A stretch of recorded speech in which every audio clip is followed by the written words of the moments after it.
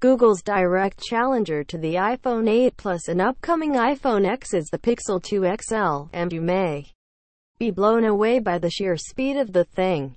The Android maker has removed the gloves, thrown down the jacket, and is seemingly ready for a straight-up fight with Apple, despite the ramifications of inevitably competing directly with Google's partners such as Samsung and other key Android smartphone manufacturers. Textured body. Facebook, Twitter, Pinterest. The aluminum body has a textured coating that keeps fingerprints at bay and aids grip, while the fingerprint scanner is easily reached with your index finger on the back.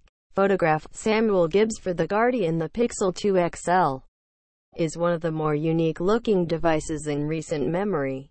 It's available in all black or an attractive black and white combo where the body is white and the visor top glass section is black.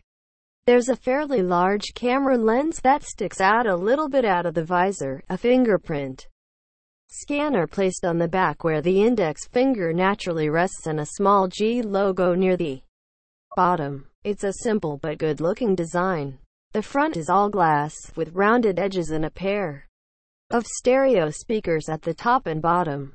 Pressing the power button reveals an elongated 18:9 ratio, 6 inches QHD display, which looks great, matching the vibrancy and black levels of the top-end Samsung S8. Unfortunately, the same cannot be said of the bezels, with a relatively large gap between the sides of the device and the screen.